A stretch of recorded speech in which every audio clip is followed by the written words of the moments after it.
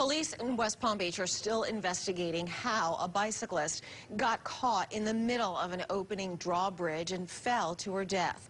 They're looking into the cyclist's conduct and whether she ignored warnings, but they're also investigating the operator to see if errors were made before opening the bridge. CBS 12's Danielle DeRoss joins us from the Royal Park Bridge with the latest.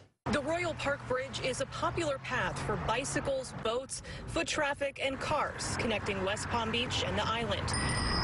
Over the weekend, it became the scene of a risky rescue attempt and a deadly fall through the drawbridge. Police say an older female cyclist was walking her bike across the bridge as it started to open. So this part of the bridge is going up, gates are coming down. She was just 10 feet away from making it to safety, but she ended up close to here.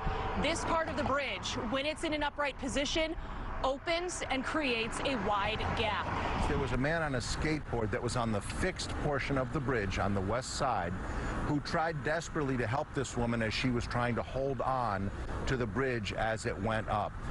Despite those efforts, the woman was not able to hold on and she fell to the concrete landing below to her death. Police say the investigation now focuses on who the cyclist is and how this happened. There are several warning signs like a loud alarm and flashing lights to make traffic stop before the drawbridge opens. The bridge tender is also supposed to walk this catwalk and visually confirm that all cars and people are clear before raising the bridge. Police are checking to make sure that that tender followed protocols. Detectives have spoken to the bridge tender. She was obviously very upset at what happened. Michael Pike is a personal injury attorney in West Palm Beach. If there was not a warning, then there possibly could be some liability. But if the tape plays back and there was a warning and this person attempted to get across the bridge, which we don't know yet, that's a different story. He says while the investigation continues, people crossing the bridge should be reminded to stay alert and stop once they hear that drawbridge bell.